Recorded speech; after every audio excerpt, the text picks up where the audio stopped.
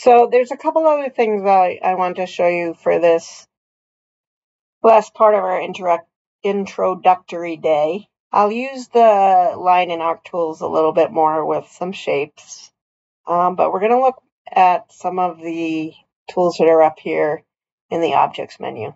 But before we do that, I'm going to open up Sketch 2 again. So I double click the name Sketch 2, and that opens that figure again. And I just wanted to show you, let's say you wanted to make a heart.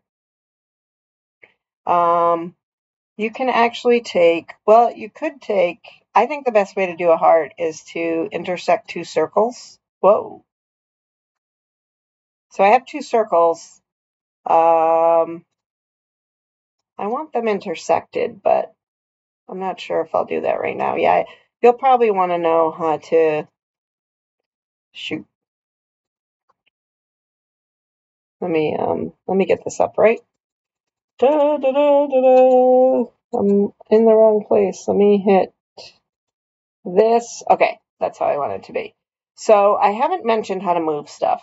And for both sketches and objects, you use the transform tool. In the sketch menu, the transform tool, I think, is under here. Yes, it is. So this linear pattern is the default. But when I click this down arrow, you can see there's a transform tool.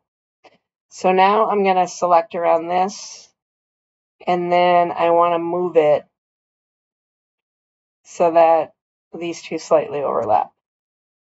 And then I'm going to hit enter to say, yes, I'm done with that. Oh, no, I don't hit enter. If you look at the little figure where the mouse is, you actually have to click the left mouse button to confirm it. Okay, now I'm going to take the line tool, and I'm going to set it up there. And go down here, and then go back up here. Okay, so it kind of looks, and I'm going to hit escape.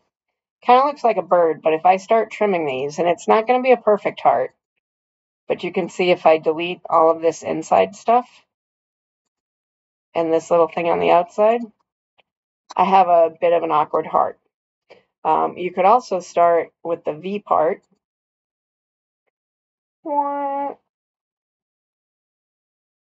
There. I know that's not symmetrical, but that's okay. And then I could take the 3-point arc tool and go like this. And then I could go here to here like that.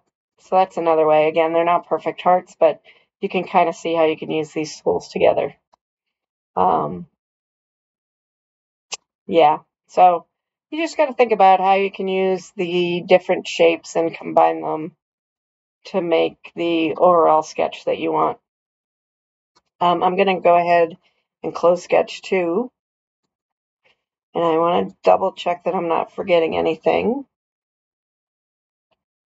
Okay, transform. So we've already transformed within the sketch menu. We're now going to transform with some of the figures out here. Now, earlier I hid all of these parts. I'm actually now going to hide Sketch 2. I don't want to see those bad hearts. And I'm going to turn on, or I'm going to show all of the parts from our first batch of shapes. And you can see I have some overlapping things. So I'm going to want to move a couple of these things. Now, in order to move or transform a whole shape properly, you have to have it selected. And one of the, and it's annoying at first, and then you get used to it, is that you can't select a shape by clicking on it because it only clicks the face you clicked. So I'm going to hit escape, or I'm going to click out of here so nothing is selected. So the best way to select a whole part is to click it. So if I click part 5, you can see I have this oval one, this, elliptical cylinder, and the transform tool for objects is here.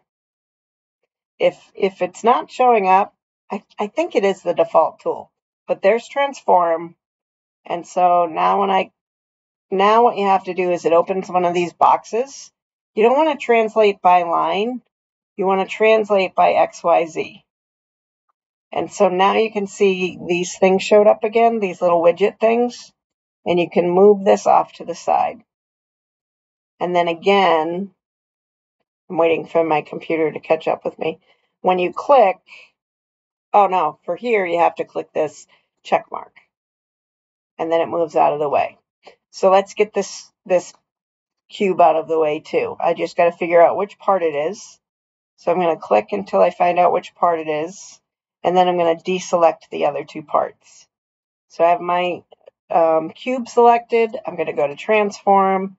You have to change this to translate by XYZ. And then you can move these arrows. I think I moved that up. Oh, no, I didn't. I moved it in the proper direction. And then you click the check mark and it's out of the way.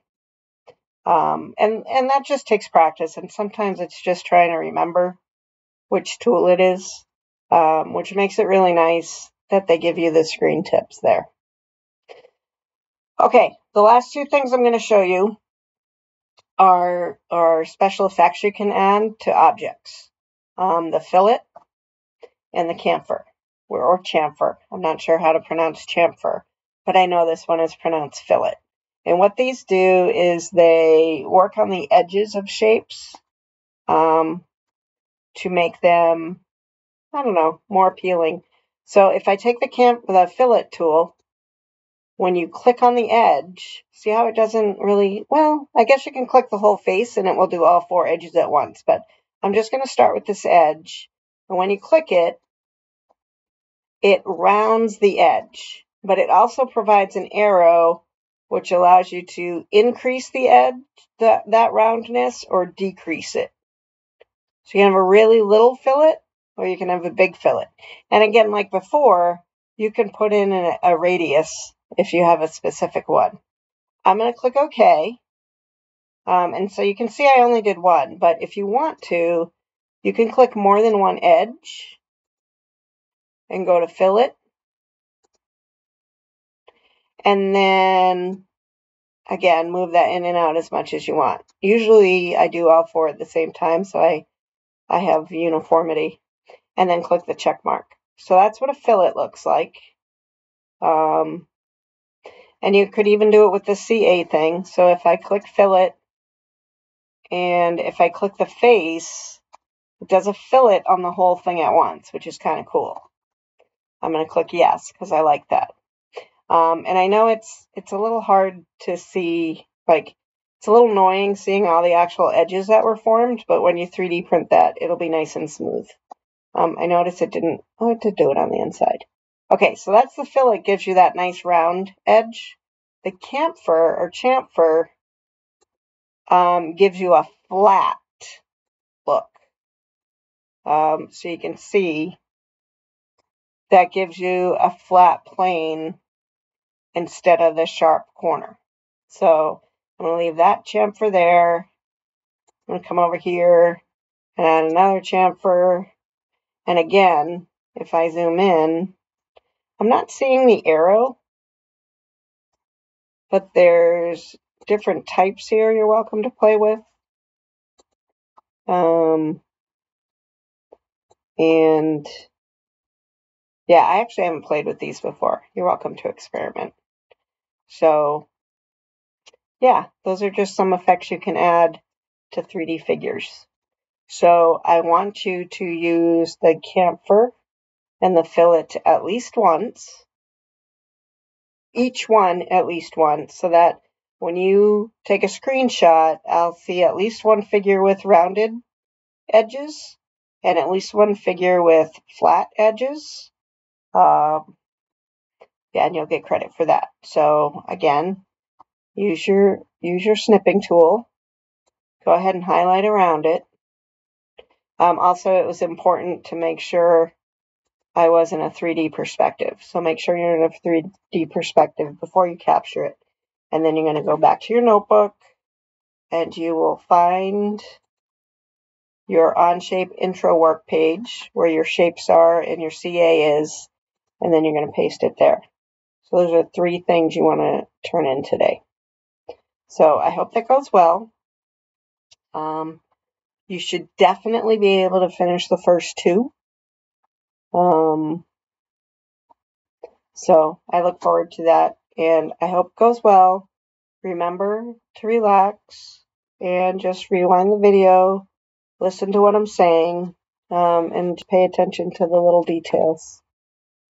Okay, I will see you next week.